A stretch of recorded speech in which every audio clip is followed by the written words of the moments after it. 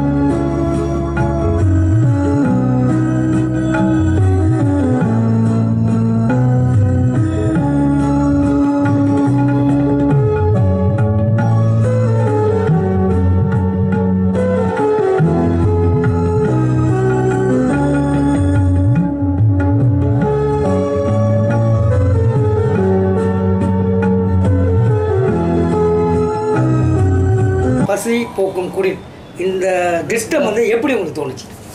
ஆக்சுவலாக இது வந்து எங்களுக்கு ஒரு 1 இயர் முன்னாடி தான் ஒரு பிளான் இருந்தது. நாங்கள் வந்து ஒரு 4-5 பேருக்கு வந்து முன்னாடி டொனேட் பண்ணியிருந்தோம். ஃபண்டு வந்து படிக்கிறதுக்கு எல்லாம் நாங்கள் முன்னாடியே பண்ணியிருந்தோம்.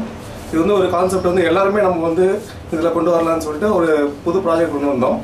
அது வந்து நல்ல ஒரு சக்ஸஸ்ஃபுல். எங்களுக்கு ஃபஸ்ட் டே நல்ல ஒரு ரெஸ்பான்ஸ் இருந்தது. ஃபஸ்ட் டே காலையில், அதாவது ஈவினிங் தான் ப்ரோக்ராம் இருந்தது.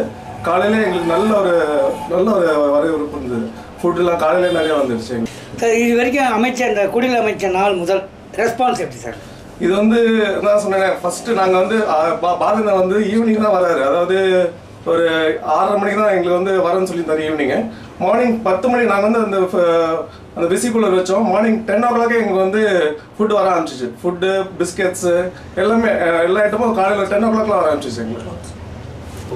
இப்போ இந்த கடை அதே போல் நம்ம துணி, ஓல்டு க்ளோத்ஸு, நியூ க்ளோத்ஸ் எது இருந்தாலும் நீங்கள் வந்து கண்டிப்பாக எங்களுக்கு கொடுக்கணும்.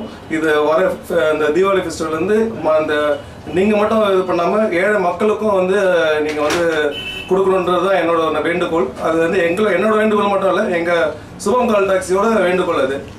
அது இல்லாமல் ஸ்டேஷ்னரி ஐட்டம்ஸ் நிறைய பேர் இப்போ வந்து அந்த கவர்மெண்ட் ஸ்கூலில் படிக்கிற பசங்களுக்கு நிறைய பேருக்கு வந்து ஒன்றுமே இல்லாமல் இருக்குது. பென், நோட்டு, பென்சிலு, பேக்லாம் கூட வந்து நீங்கள் வந்து டொனேட் பண்ணலாம். நீங்கள் டொனேட் பண்ணுறது வந்து எங்கள் கான்டாக்ட் நம்பர் நீங்கள் வந்து 24 hours சர்வீஸ் இது. நீங்கள் எப்போ வேணால் நீங்கள் வந்து கான்டாக்ட் பண்ணலாம். எங்கள் இப்போ பார்த்தீங்கன்னா வெளியில் ஒரு 2 அம்மா வந்து அவங்களுக்கு தேவையான பொருள் சாப்பிட்றதுக்கு எடுத்தாங்க. இப்போ ஒரு ஐயா அதே நேரத்தில் பார்த்தீங்கன்னா ஒரே குடும்பம் சேர்ந்த 3 பேர் வந்து மக்களுக்கு என்ன தேவையோ அதை சாப்பிட்றதுக்கு ஐட்டம்ஸில் வச்சுருக்காங்க.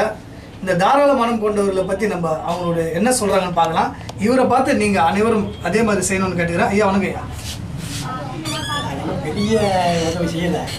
எங்கள் வீட்டில் இது சாப்பாட்டு பாக்கி வந்து அதை கொடுக்கணும். இது இப்படி வேஸ்ட் ஆகாத இது கொடுக்குறது பரம திருப்தி. இன்னொன்று இதேமாரி எவ்வளவோ குடும்பங்களும் எவ்வளோ வேஸ்ட் பண்ணுறோம். அந்த வேஸ்ட்டு இதெல்லாம் வேஸ்ட் ஆகாத உடனே இங்கே விட்டு கொடுத்தாங்க. ஏதோ தேவைப்படுறவங்களும் ரொம்ப உதவியாக இருக்கும். இந்த சர்வீஸ் நீங்கள் செய்யலை, இது பெரிய காரியம், பெரிய புண்ணியம். அது இதை விட பெரிய புண்ணியம் ஒன்றும் கிடையாது. வயிற்று பசியை போக்குறது தான் பெரிய புண்ணியம். அந்த இதில் நீங்கள் பெரிய ஹியூமன் சர்வீஸ் பண்ணுறது ஒன்றும் பிரச்சனை இல்லை. இனிமேல் எனக்கு தெரிய ஃப்ரெண்ட்ஸ் கிட்ட எதாக இருந்தாலும் எல்லாம் விசேஷத்தில் நிறைய சாப்பாடு முடியும். அதெல்லாம் கொண்டு கொடுத்து மக்களுக்கு நம்மளால் சின்ன உதவி செய்யலாம். அதுதான் எங்களோட.